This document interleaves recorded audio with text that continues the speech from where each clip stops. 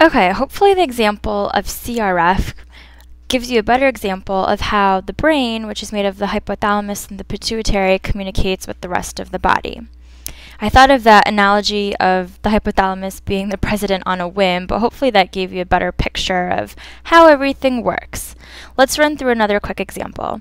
So the hypothalamus releases another hormone, which we call TRH, thyroid releasing hormone, which is just like CRF, except TRH is going to act on TSH, which is produced by the anterior pituitary, and that stands for thyroid stimulating hormone. So basically, the hypothalamus is the president, sent the TRH messenger all the way cross country on a train, which we can relate to the blood. The train is what flows across country, just like the blood flows through our body, and it's going to reach, let's say, Texas this time. And Texas, T for thyroid, so the thyroid gland. It's going to reach the thyroid gland. And that is where we get the production of our thyroid hormones, T3 and T4. So that's how our message is relayed from the brain all the way to the next system, which is the anterior pituitary, and then all the way finally to, say, another gland, like the thyroid gland. Now, I said earlier that all 7 of these hormones are stimulating except for one, and that is prolactin. So prolactin is the oddball of the bunch. So prolactin is actually inhibited by the hormone that the hypothalamus secretes, which is its pair called PIF. So the hypothalamus always secretes a hormone which is paired with a hormone from the anterior pituitary. We said CRF is paired with ACTH. I said TRH was paired with TSH, and the hypothalamus also produces another one called PIF, and that is paired with prolactin. So as long as the hypothalamus is secreting this PIF, prolactin will not be produced.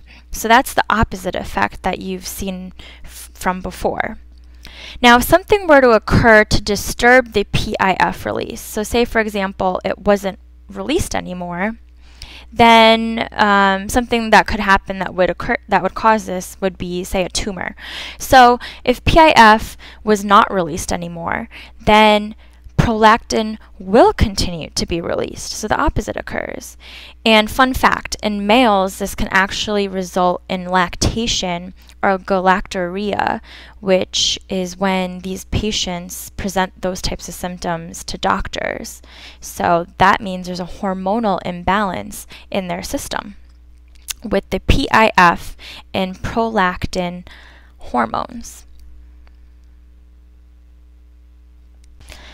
Okay, before we get into specific hormones, we need to talk about 2 categories of hormones.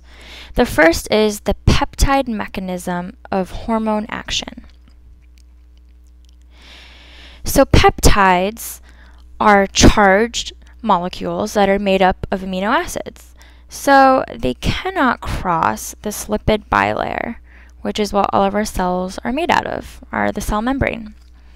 So since they cannot cross this, they have to attach to some sort of receptor, a protein receptor that is located throughout the cell membrane, intramembranously.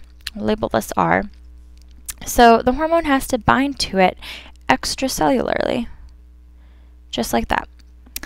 And once this hormone binds to the receptor, it's going to activate a protein inside of the cell called a G protein. And we know a G protein is activated when it produces GTP. So once the G protein is activated, it's going to go on to bind to yet another protein inside this membrane called adenylate cyclase. So this G protein is going to travel across and bind right there, bind to the AC. And once it binds, it's going to cause the ATP, which is a source of energy from our cellular respiration, to produce a messenger, which we would call CAMP. Now this is occurring throughout the cell membrane. Multiple hormones are binding to multiple receptors, so multiple CAMPs are being produced throughout the cell membrane or inside the cell. So once the CAMP is activated, it's going to go on and further cause other proteins inside of the cell to be activated, called kinases. So these other proteins called kinases will be activated.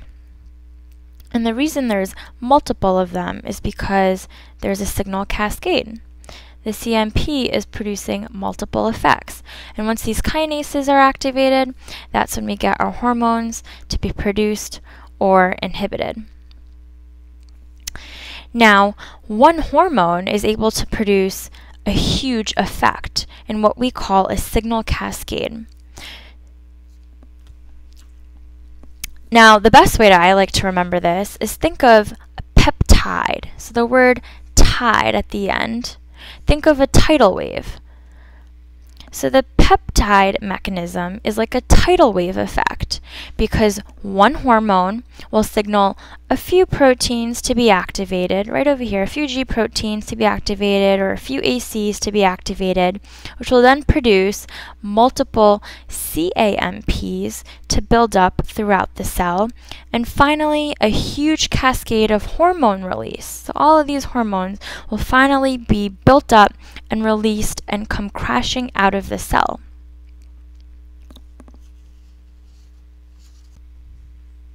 So the peptide mechanism is really fast working but short-lived because it works through a secondary messenger system, which we can call the CAMP. So depending on whether the first messenger, the hormone, is present or not, multiple secondary messengers can be activated to easily turn the system on or off. Two hormones that work through this type of mechanism are insulin and ADH.